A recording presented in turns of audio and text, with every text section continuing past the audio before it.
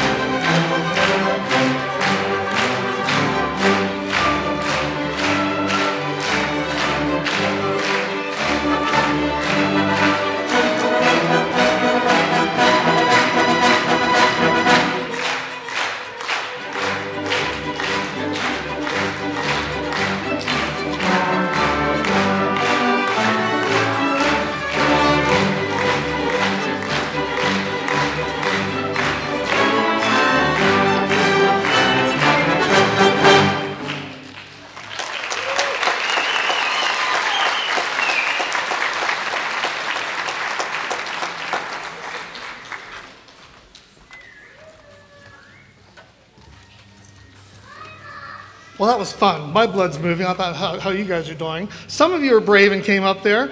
Now post it and tell your friends to get over here. Your MC for this evening, first of all, I should thank Jeff Matthews in the booth running Tech Force tonight. Thank the administration of Roosevelt Junior High School, the school district for Duchesne County, which had the vision to put this hall in our county so we would have a facility like this to perform in. Not just us. Beauty and the Beast here will start here this Friday, so the hall is being used by the community at large. Your MC for this evening will be Miss Uinta Basin 2013, Ann Wilkins, and I will turn the time to her.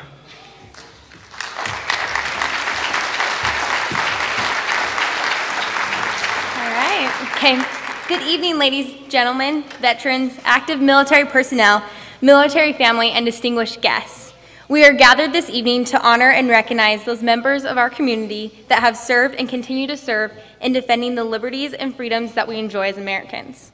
We would like to thank the Duchesne County School Board, faculty and administration of Roosevelt Junior High, Mr. Dean Wilson, Principal, and Mr. Jeff Matthews, Technical Director, for their assistance in making this evening a success in celebrating this American tradition. And a special thanks for Strata Networks and VTV for making this program available on cable and online. This evening, the symphony will be under the direction of Steve Perot and Gerald Nicholson.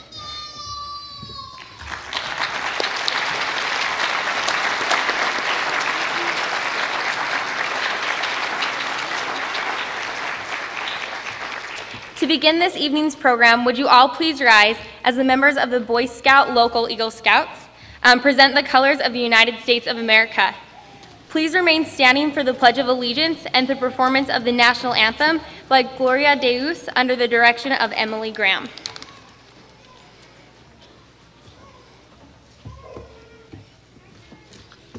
Color guard attention. Color guard forward march.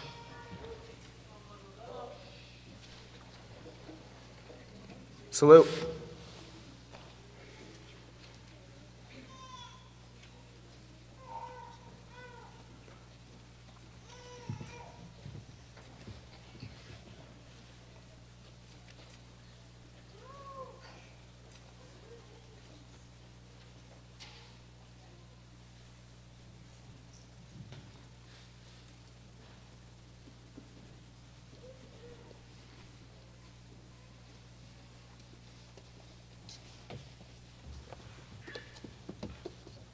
Post the colors of the United States of America. Post the colors of the state of Utah. Please follow me in the Pledge of Allegiance. I pledge allegiance to the flag of the United States of America and to the republic for which it stands, one nation, under God, indivisible, with liberty and justice for all. 2. Color guard dismissed.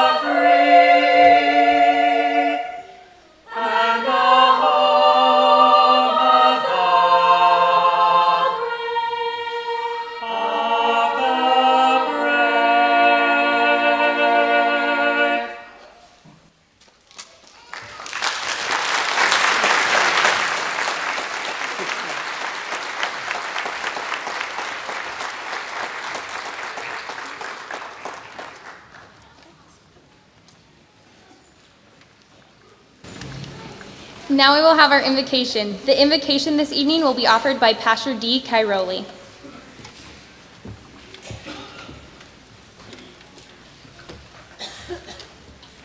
Let's bow our heads for a moment. Precious Heavenly Father, we thank you so much for the privilege and the honor and the blessing to be here. We ask, Lord, today that you would help us. Help us to bring honor and appreciation to our veterans and to their families, but also to bring glory to your name. And Father, I ask right now that you help us, Lord, to have peace in our hearts.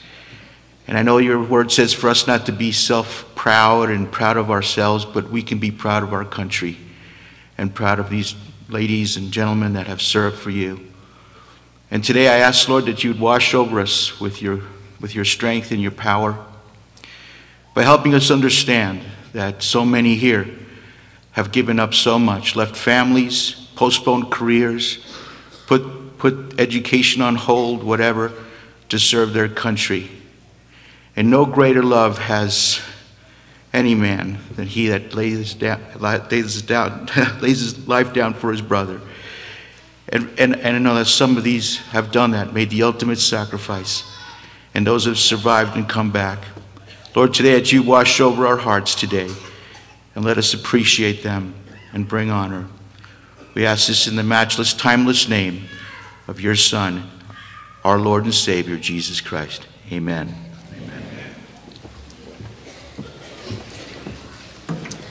Now it is my privilege to introduce our first speaker. Please welcome Roosevelt City Mayor, the Honorable Von Ryan.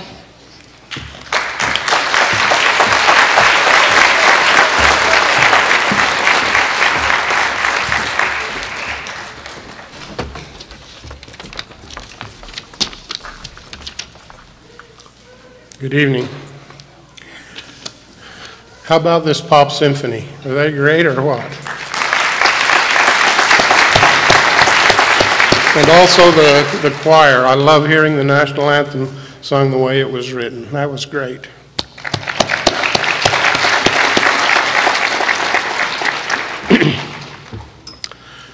Senator Van Tassel, Commissioner Petrus, ladies and gentlemen, and especially veterans, it's an honor to be with you tonight. As most of you know, 2013 has been the centennial celebration year for Roosevelt City. It's been 100 years since the state of Utah recognized our city as an incorporated city. Therefore, it is an honor to join with you tonight to celebrate 100 years of heroes.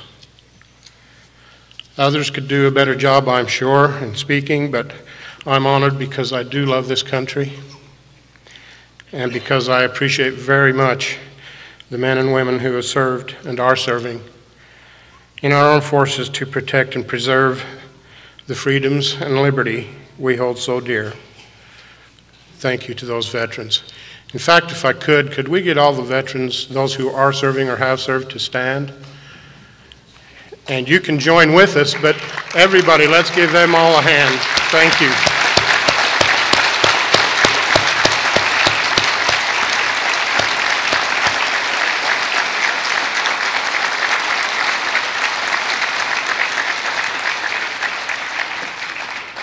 Thank you so much. We appreciate you.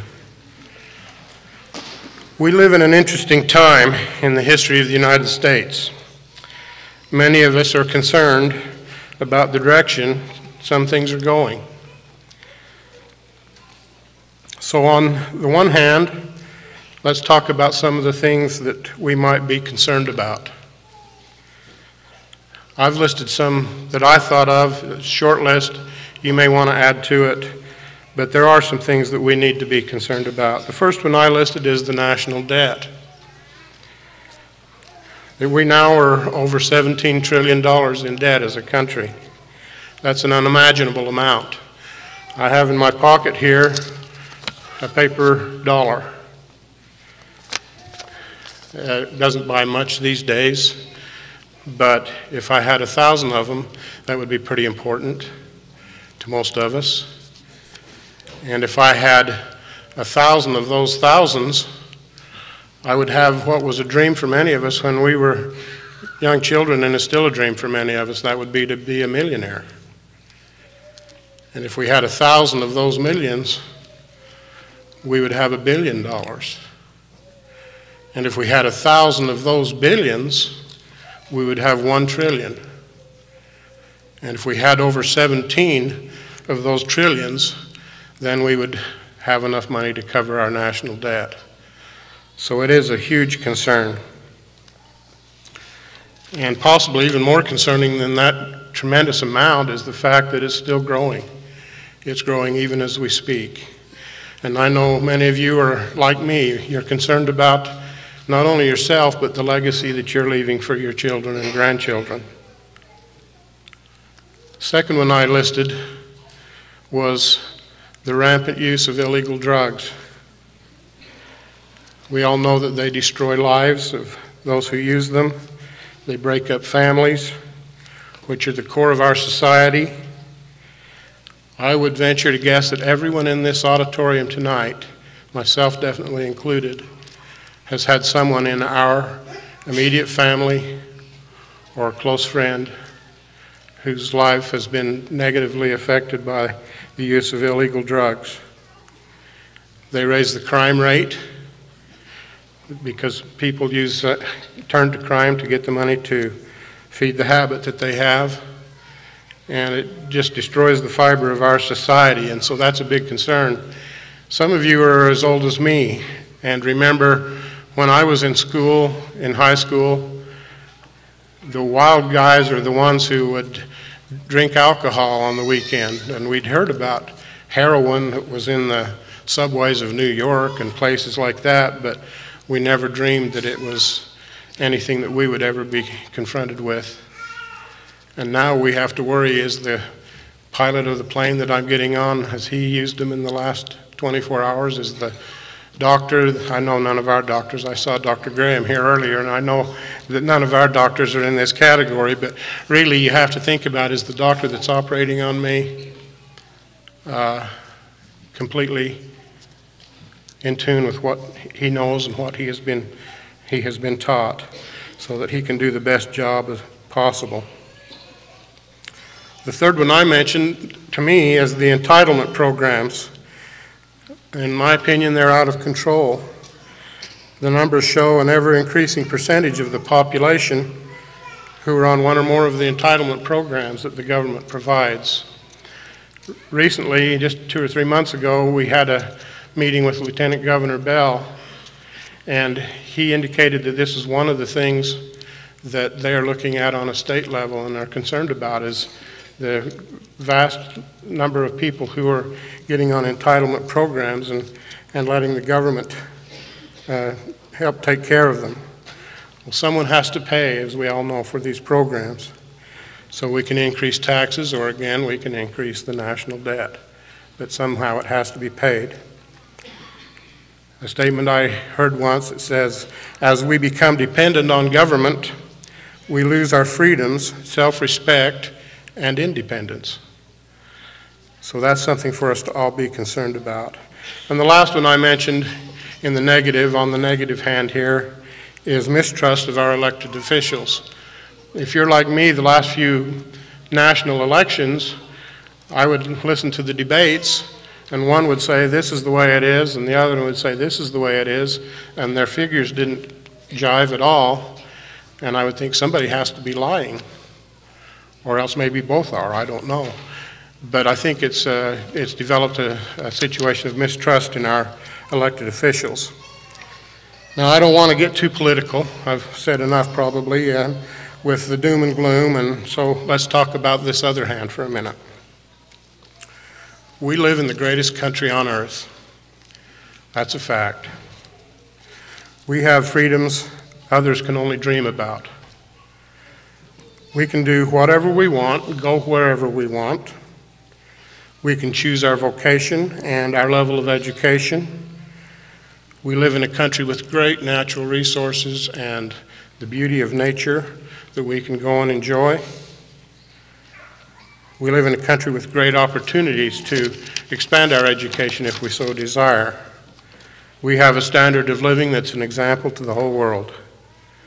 We can worship God in our own way and feel safe in doing so. So we have concerns on the one hand, we have great blessings on the other. What can you and I do to preserve those blessings and address those concerns? Now, I realize I'm speaking to the choir, so to speak. The people who are here tonight are people who already love this country and have those concerns and recognize those blessings and are willing to serve and put their life on the line to preserve those liberties and freedoms. But some of the things we can do Express thanks to veterans wherever you see them. Let them know how much you appreciate their service. Number 2 I'd put down is respect and honor the flag. It thrilled my heart to feel all of us standing with our hand over our heart as the colors were presented tonight and we recited the Pledge of Allegiance together. Third one is to sing the national anthem. Now, we had it performed beautifully for us tonight, but when the opportunity arises, don't be ashamed to sing the national anthem, even if you don't think you're a good singer. Be proud to be an American. It hurts me when I look around when I'm singing the national anthem and I see somebody talking to somebody else and they both got baseball caps on. Let's make them feel out of place and that we are proud to be who we are. Next is to vote. Voting is a privilege and a duty. We recently, in fact, just a week ago, we had a local election, and we had 939 out of approximately 2,600 eligible voters who took the opportunity to vote.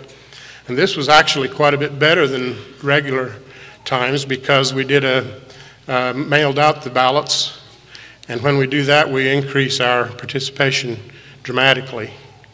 So we got about 36% of you and I who responded.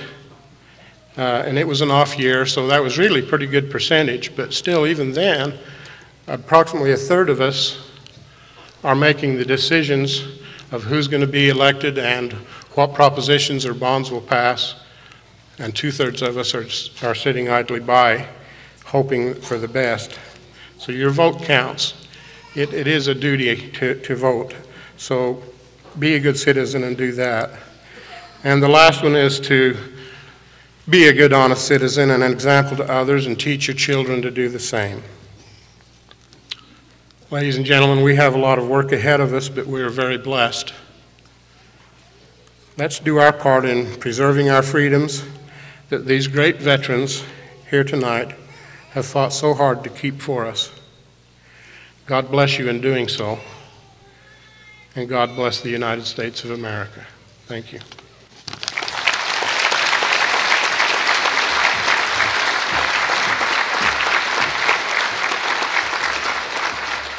Thank you. In recognition of each branch of service, the Pop Symphony will now perform a medley of hymns of the branches of the United States Armed Forces. The title of the work, To Reap the Blessings of Freedom, is taken from Thomas Paine's The American Crisis, written by him on September 12, 1777, the day after the bloodiest conflict of the Revolutionary War, the Battle of Brandywine. Paine's text reads in part, "Those who expect to reap the blessings of freedom must, like men, undergo the fatigues of supporting it. The event of yesterday, September 11, 1777, was one of those kinds of alarms which is sufficient to rouse us to duty, without being of consequence enough to depress our fortitude. It is not a field of a few acres or a ground, but a cause that we are defending, and whether we defeat the enemy in one battle or by degrees, the consequences are the same. It would be 224 years until the September 11th morning would find us hallowing another few acres in New York City. It is the American spirit of those in the armed services that answer the call to defend our lasting principles of freedom and a democratic way of life." The music opens with the hymn of the Navy and Coast Guard, "Eternal Father Strong to Save," also known as "Eternal Father Lord of Hosts." Following this is the Air Force hymn, "Lord Guard and Guide the Men Who Fly." Then the music transitions to the Marine hymn from the Halls of Montezuma and closes with the Army's God of Our Fathers. We would ask that veterans and service members of each military branch stand and be recognized during their respective hymn of the branch service of their servicemen.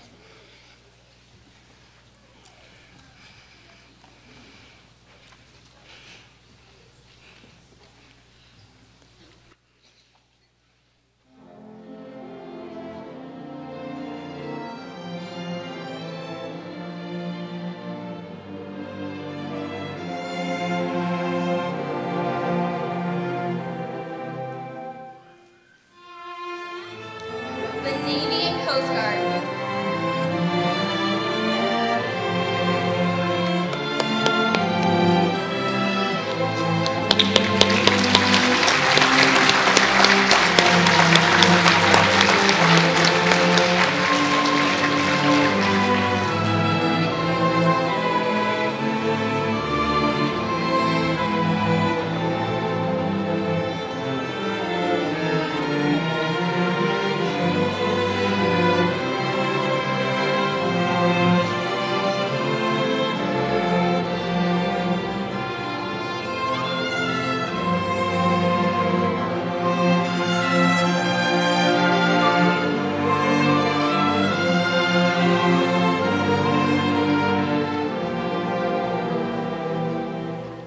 The Air Force.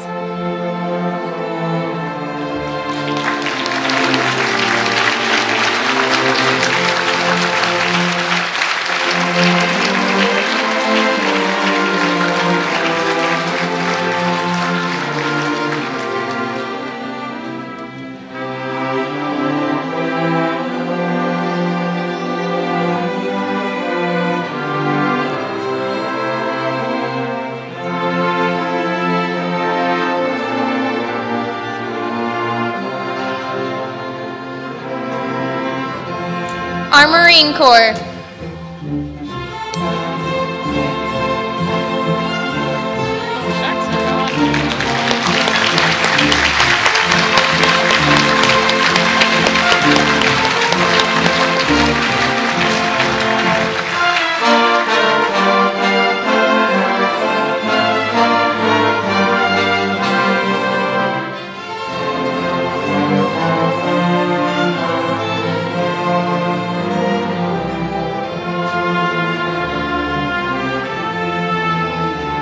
The Army.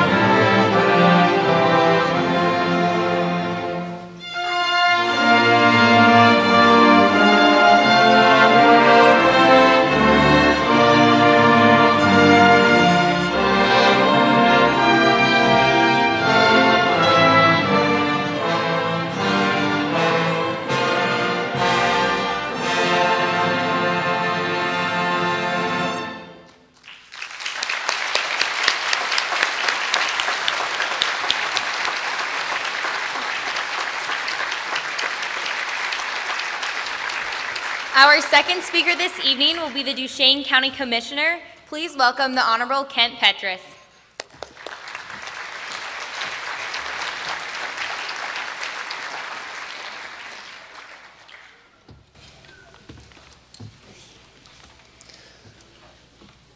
It's both an honor and extremely humbling to be here this evening and to take part in this event and to be charged with the challenge of trying to say something that might be uplifting to all of us and to carry us forward on this sacred occasion. It's been about 42 years and 6 months since I was discharged from the Army. And, you know, I've always hesitated to say that because I don't want anybody doing the math and figuring out how old I am, because I'm trying to maintain this younger image. But I know most of you are out there thinking you're fooling yourself, sir. But anyway, the point I wanted to make with that announcement was that I believe in the last probably about 15 years, I have stood more at such occasions as rodeos, concerts, special events of this nature than I had in the whole prior 30 years or whatever. And it's just kind of course I was part of one of the black eyes, you might say, or one of the more controversial wars in serving in Vietnam that we have experienced. But I say that based on the fact that, you know, I'm not here tonight as trying to rally a lot of support or recognition for myself or even my fellow veterans. I believe I'd probably speak for most all veterans when I would suggest that I think what we would prefer when it comes to recognition is just what Mayor Ryan talked about, is that reverence and that respect and that tear in your eye, if you will, every time we hear the national anthem or every time we say the Pledge of Allegiance or when we're at these special solemn occasions and we recognize that the veteran's duty wasn't to go out there and create a bunch of heroes or to create a reputation for ourselves. The veterans' duty was to protect a way of life. And to express that, I'd like to tell you a little story. And I wasn't involved in this, but you all probably remember the story of the invasion of Grenada. This happened in 1983. Grenada had won its independence from Great Britain in about 1974 and had gone through an experience of governing themselves and setting up their own government. But in about 1979, a revolution started within that country, and it was backed by communism. And they took about a 4-year war, and when all was over in 1983, they had not only captured, but they had murdered the prime minister of the country, had taken over the colleges, and had gained control of that country. Well, then the United States, I've read the history, but I'm not going to go into all the detail that took place in preparing for this. But as you remember, Ronald Reagan was the president at the time, and the operation named Urgent Fury was developed.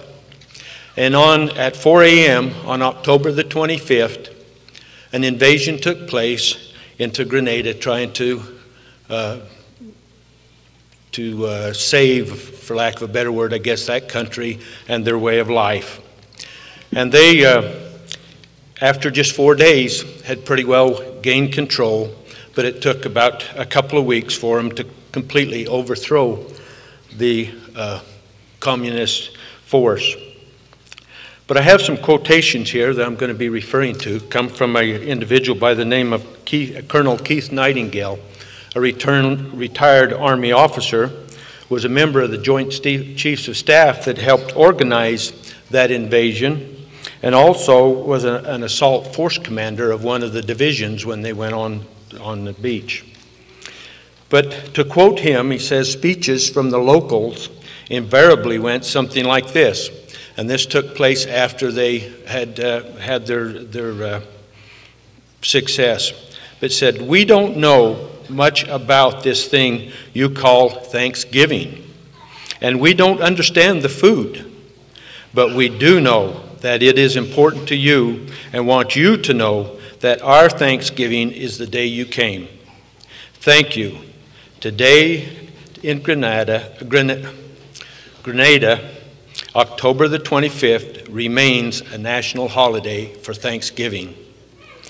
Now the colonel goes on to talk about some of the experiences he had with the young men that served in his unit. And he talked about one young man that was accidentally killed when a weapon discharged. And as he wrote the parents of this young man a letter of condolence, they soon wrote back to him. And the parents responded saying, "It was a privilege to have him as their son, and a greater privilege to pay back the nation that gave them so much. While they suffered a tragic loss, it was for a great cause, and they would always remember that he was part of something larger than himself." Another young man, an E4 in his unit, he saw carrying a letter one day and a newspaper in one hand and a letter in the other. The letter was from his mother. And when he talked to the young man and asked him where he was going or what was going on, he mentioned that in the letter his mother had wrote and thanked her son for what he was doing, saying that we all owe a debt to the lady in the harbor, and that she was so proud that he had paid that debt. Of course, she was referencing the Statue of Liberty. Now, that is, in my estimation, the kind of reverence, the kind of respect that we should have for our great country, the kind of honor that we should tribute to those who have served, but yet to the purpose that they served. And I think that's what's important, that we remember the purpose. But I want to tell you the rest of the story to those two examples. And it shames me a little bit to think that, as I ask myself, would I have this same kind of response in my heart that these parents had for their sons who had served in this campaign.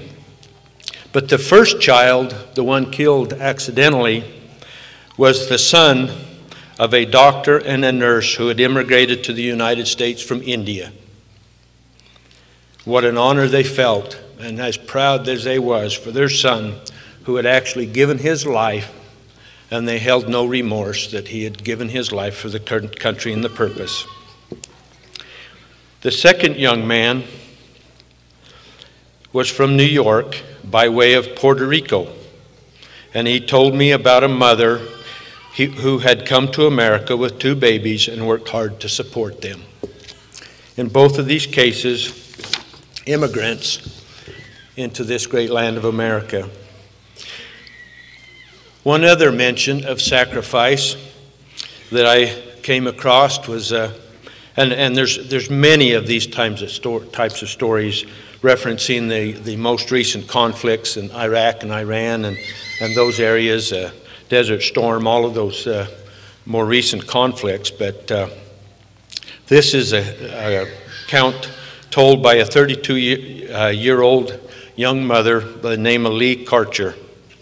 And it says, she talks about her husband Mark, who came home from his 3rd deployment with TBI, PTSD. If I could remember and wasn't so nervous, I'd tell you what those acronyms stand for, but it's a nervous disorder. But it says, and knee and back and shoulder injuries. He suffers from migraine headaches, a hernia, acid reflux, sleeplessness, depression. He has not been able to find a job since he was honorably discharged from the Army and returned to Southern Oregon in September 2010. I sent him to war a whole, healthy, strong man, and they returned a broken shell of a man to me. Says Mrs. Kircher, who cares for her husband and 6 children, ages 6 to 13. It can be very lonely. It can be a very lonely road, she stated. It's like having another child, a disabled child at that.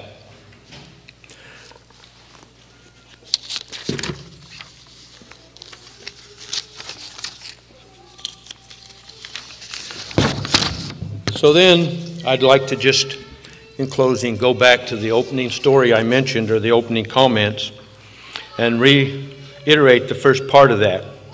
And this is the statement again from Speeches from Grenada. It says, we don't know much about this thing you call Thanksgiving, and we don't understand the food, but we do know that it is important to you and want you to know that our Thanksgiving is the day you came. Today, Grenada is a reasonably prosperous, peaceful, and progressive. Any American, especially a soldier, is warmly greeted and treated to whatever is available, especially on the 25th of October, when thanks is given at the island nation we freed from communism and dictatorship. I always think in reference, if I'd have been a braver man than I am, I'd have asked my wife to come up and join me tonight. But I have a happy home and thought better of that. But I would have liked to have had her come up and talk a little bit, because kind of one of my campaigns has been in the last few years is looking more towards the families that sacrifice so much of their loved ones and parting with husbands, fathers, sons, to go and to defend this great land in the different conflicts and the places they've sent to go. So often we see of the type of tragedies that I referred to here in this young father with 6 children and not being able to take care of them. That is a lifelong commitment to that entire family. Can you imagine what it must be for those children not to have the father that can go out and play baseball with them or teach them how to hunt or fish or whatever activities? It's just one of those sacrifices that entire family will give. When I left home it would be 40 years ago, I guess, and 6 months, to go into the armed services, I was married at the time. and I always thought back, and I always referenced the fact that I knew what I was doing. I was okay. I wasn't worried about me. I knew what was taking place. But my parents, my wife, my siblings, and all of those that were left behind lived day to day wondering what was going to happen, what kind of news they would be hearing. And how often, you know, and I use myself as an example, but I really want to reflect on the entire military service, and there are so many. My wife's family had 2 of her uncles that were killed in World War II, and what a tragedy that was to that family to have to lose 2 sons in the very same conflict. So folks, I guess my plea tonight on behalf of all my fellow veterans is, let's not just make this a celebration that takes place in July, on Memorial Day, or on Veterans Day, that we honor and we remember the principles, the way of life, and the standards that have been set forth and have been established by so many who have given so much. Thank you, and God bless America.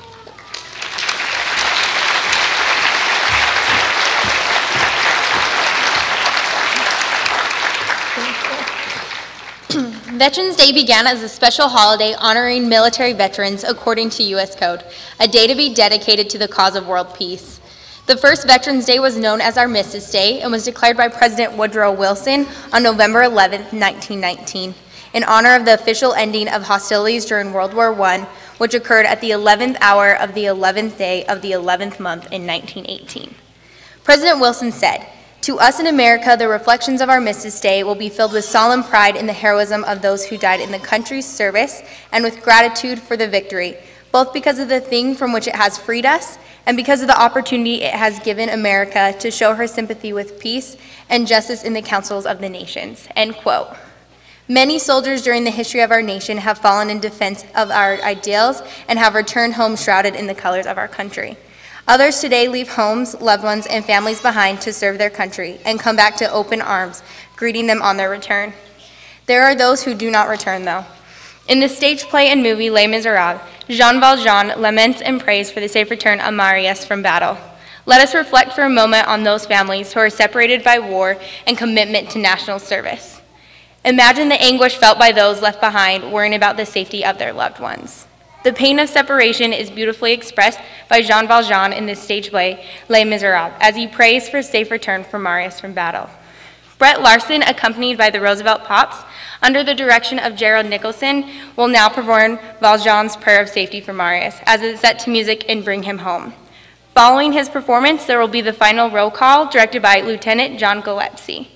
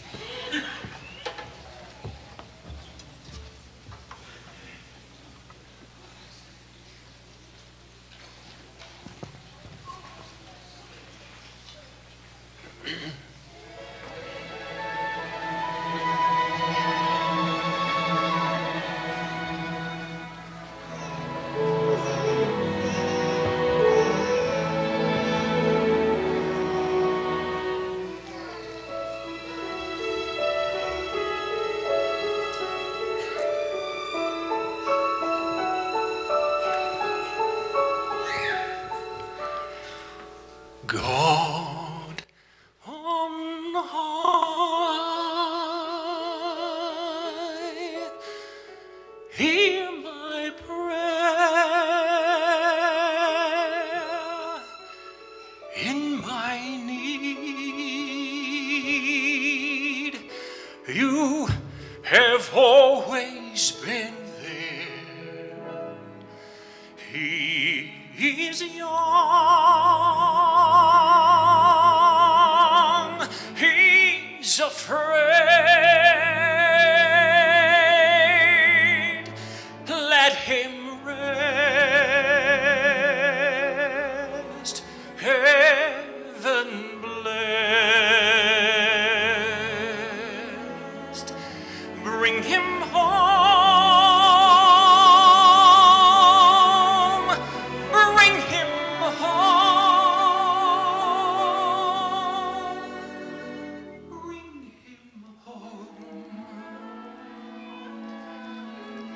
like the sun I might have known. If God had granted me a son, the summers die one by one, how soon they fly on and on, and I am old and will be gone.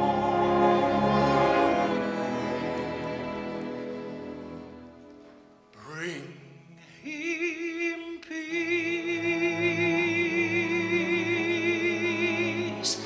bring him joy. He is young, he is only a boy. You can take, you can give, let him be, let him live.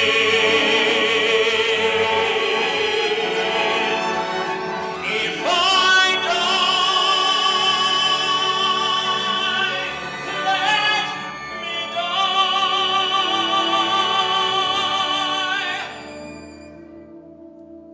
Let him live.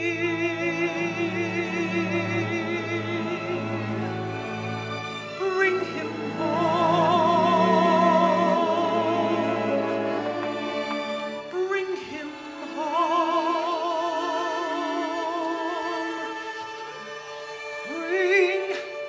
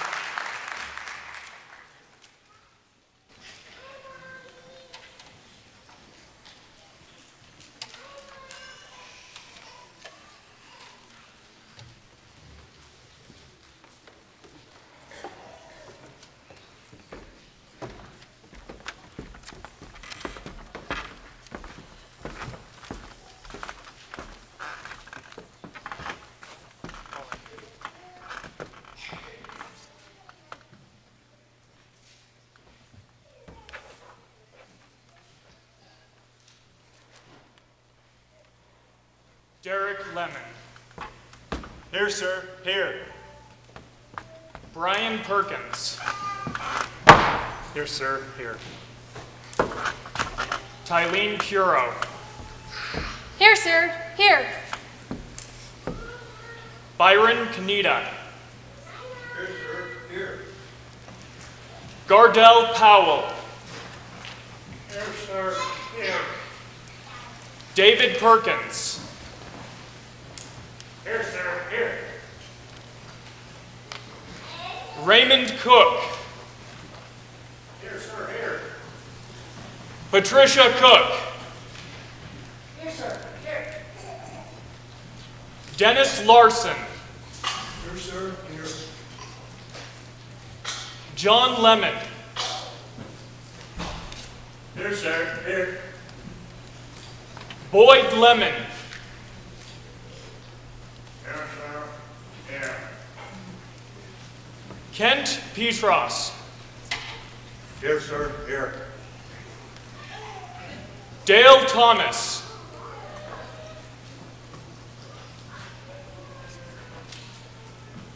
Burr Eldridge. Here, sir. Here. Carl Potter. Here, sir. Here. Victor Mitchell. Here, sir. Here. Steve Secura. Here, sir. Here. Jim Duke. Jim Duke. Jim Duke. John Urisk. John Urisk. John Urisk. Charles Thompson. Charles Thompson. Charles Thompson.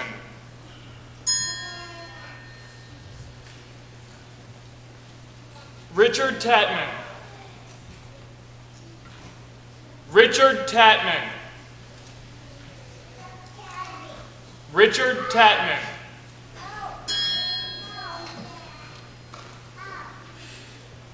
Farrell Markham. Farrell Markham.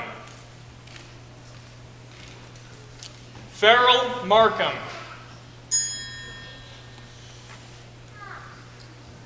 Herman Leffler. Herman Leffler. Herman Leffler. Jimmy Wolfe. Jimmy Wolfe. Jimmy Wolfe. Joe Claiborne. Joe Claiborne. Joe Claiborne.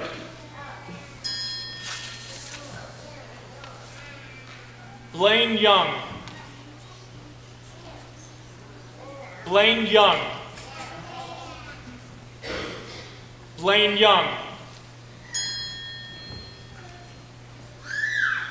Corey Ostrel. Corey Ostel. Corey Ostel.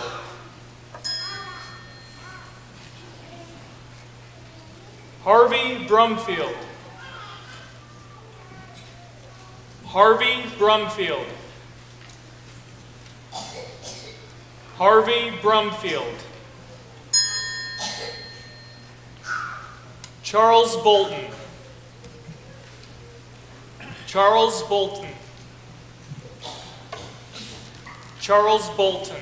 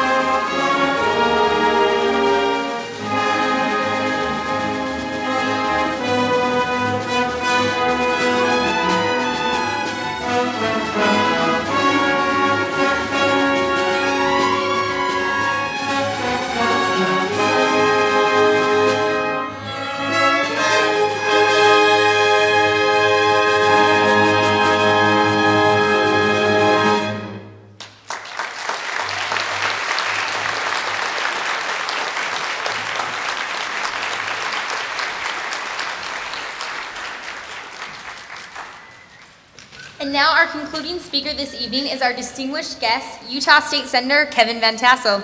Ladies and gentlemen, the Honorable Kevin Van Tassel.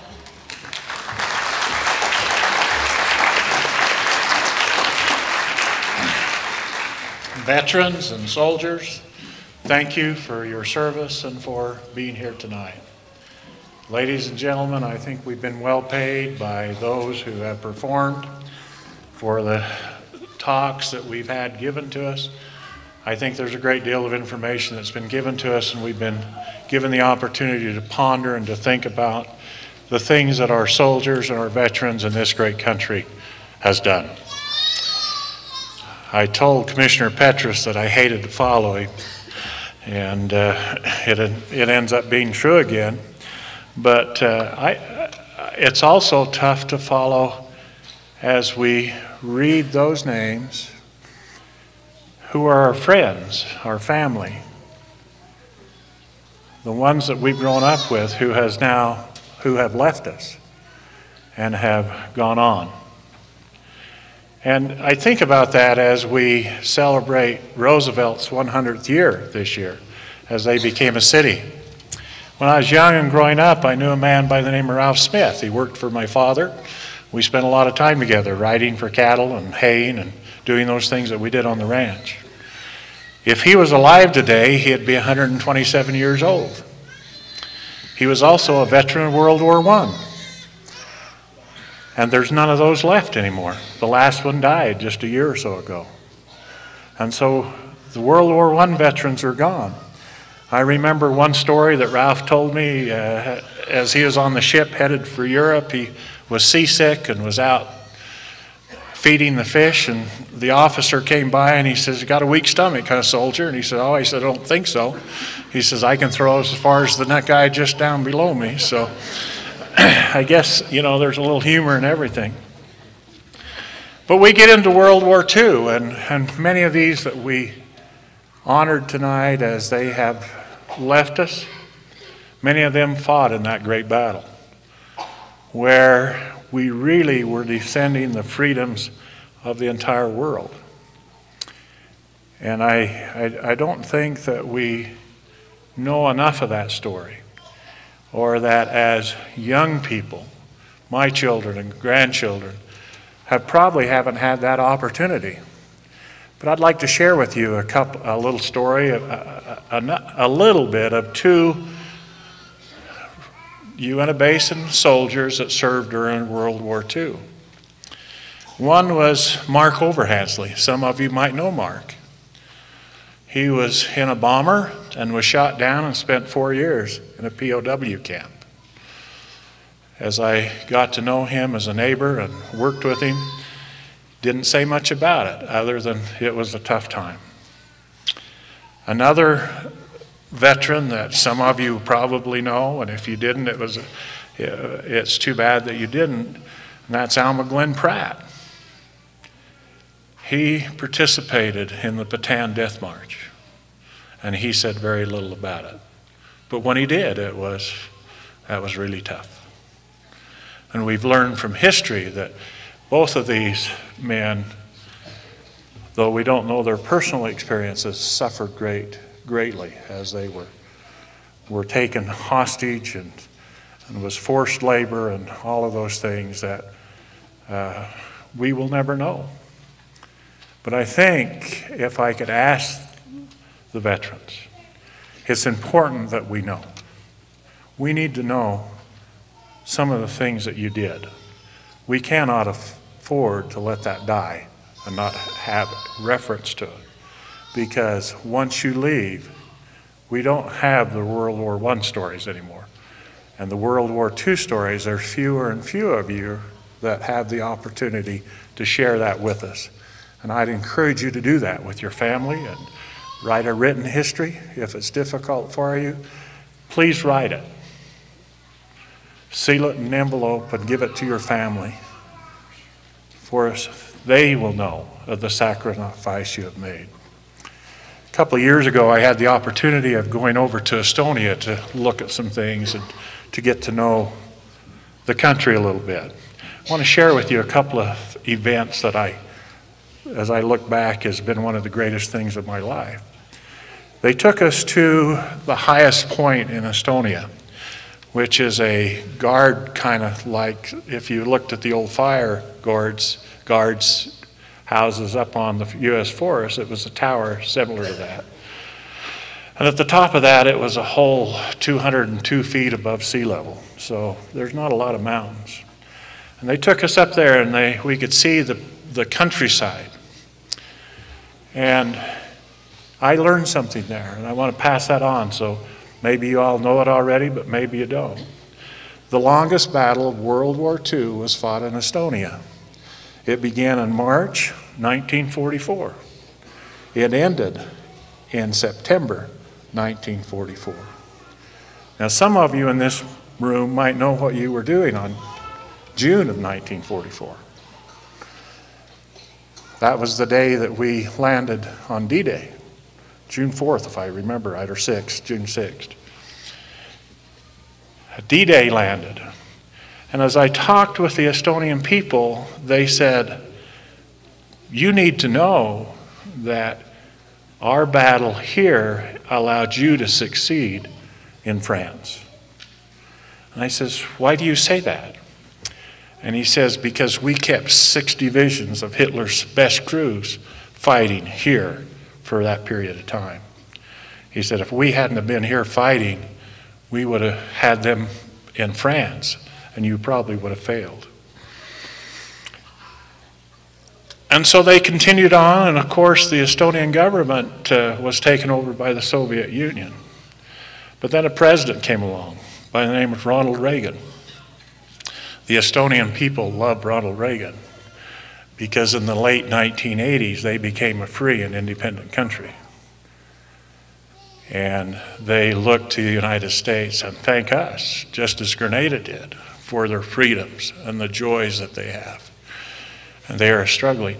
During World War II, Estonia had 400,000 men conscripted to the Russian army. The German army took 350,000 men and put them in the German army. So it was like a civil war, except they were playing for 2 different sides. In their country, they have a national monument. It's a big question mark, because they started out at the beginning of the war with over 3 million people. They ended the war with 1.5 million.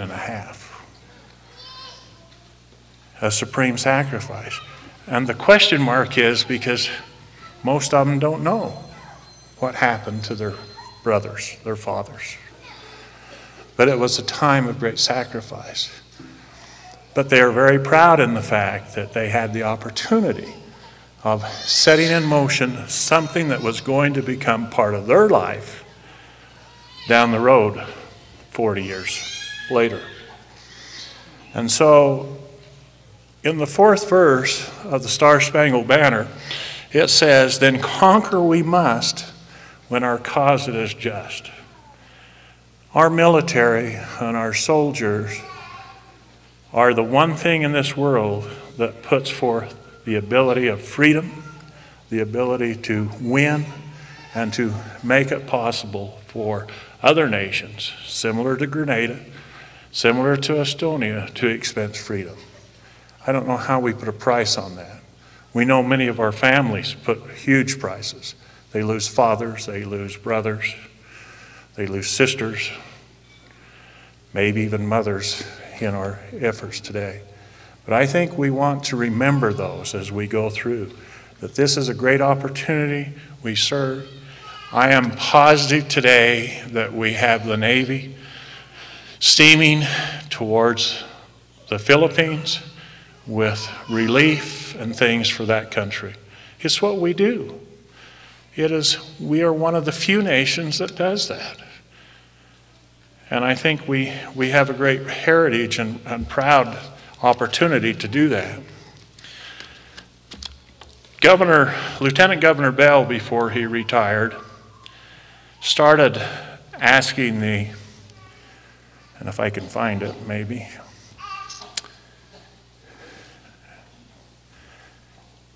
and I don't have it memorized yet, but he talked about having each of the students in the school memorize the Gettysburg Address. And as we remember, Gettysburg was a huge battle in the early part of the Civil War. And thousands of men died on the battlefield and many were wounded. And in his speech, he says, we cannot consecrate or hallow this piece of ground because those living and dead have already done that. And so we are here tonight. We can't hallow or make it any more supreme for our veterans than what has already been done. But I hope and pray and ask that we remember them, that there is a reason that we have a military in the United States. Our veterans are our backbone. They help us, and we support them, and I want to support them. We have a lot of them coming back that are having a hard time finding jobs, and we want to help them find jobs. We want to get them back in working in society. And those are things that we can all do as we look to hire people, as we look to make changes. We need to look at our veterans and get them back. 2 years later at President Lincoln's funeral, the senator from New York that was talking says, it was the speech that set Lincoln up. It was the speech without it that we would not understand the sacrifice that's been made. And I think that's our great opportunity, to be mindful that we cannot or change or do anything that has not already been done, but we can honor you and we can set our course forward to make sure that we continue to take care of our veterans. I love this country. I love the people of the Uinta Basin. This is a great place to live. It's a great family. And we get smaller as some of us move on, but we also have the opportunity of seeing our younger people step up and fulfill those duties. May we do that and fulfill the purposes of God that He has given us to fulfill. And I thank you for this time and the opportunity. I am humbled by it and ask God to continue to bless the United States of America. Thank you.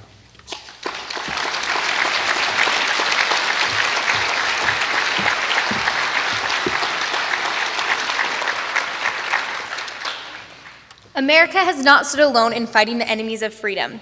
Britain has long been an ally of the United States. Today in England, British people simultaneously celebrated Remembrance Day to honor their military veterans. In the movie The King's Speech, the future King George VI struggles with a speech impediment which causes excessive stammering.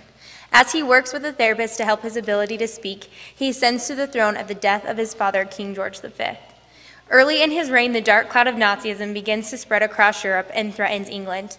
In September of 1939, England declares war on Germany. King George must deliver his first wartime speech via radio.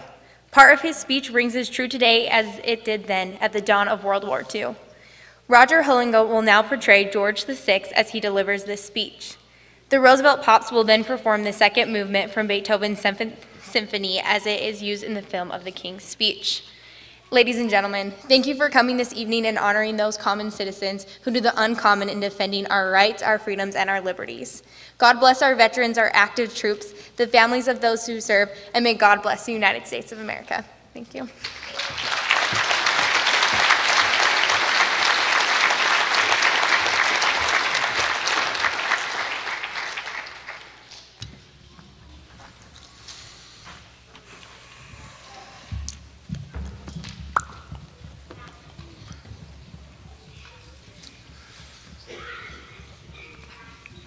In this grave hour, perhaps the most fateful in our history, I send to every household of my peoples, both at home and overseas, this message, spoken with the same depth of feeling for each one of you as if I were able to cross your threshold and speak to you myself.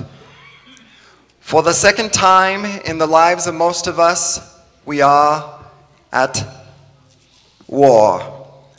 Over and over again, we have tried to find a peaceful way out of the differences between ourselves and those who are now our enemies.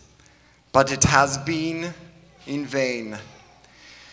We have been forced into a conflict, for we are called with our allies to meet the challenge of a principle which, if it were to prevail, would be fatal to any civilized order in the world.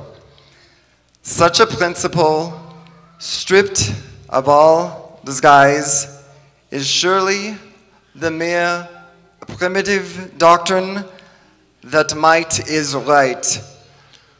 For the sake of all that we ourselves hold dear, and of the world's order and peace, it is unthinkable that we should refuse to meet the challenge. It is to this high purpose that I now call my people at home and my peoples across the seas, who will make our cause their own. I ask them to stand calm and firm and united in this time of trial. The task will be hard. There may be dark days ahead, and war can no longer be confined to the battlefield. But we can only do the right as we see the right, and reverently commit our cause to God. If one and all we keep resolutely faithful to it, ready for whatever service or sacrifice it may demand, then, with God's help, we shall prevail.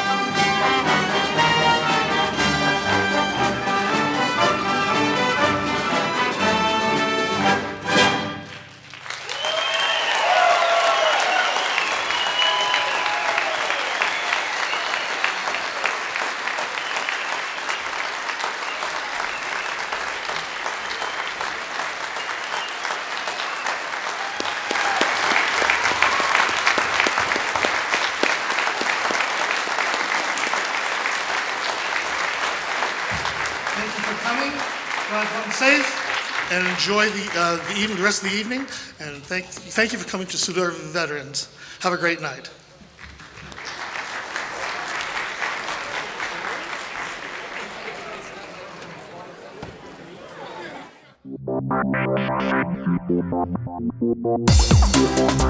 Uinta Basin special events coverage on VTV6 and Strata WebView is made possible by Century 21 Arca Real Estate Professionals, Brian Gorham State Farm Insurance, Uinta Basin Healthcare, and Wind River Wireless.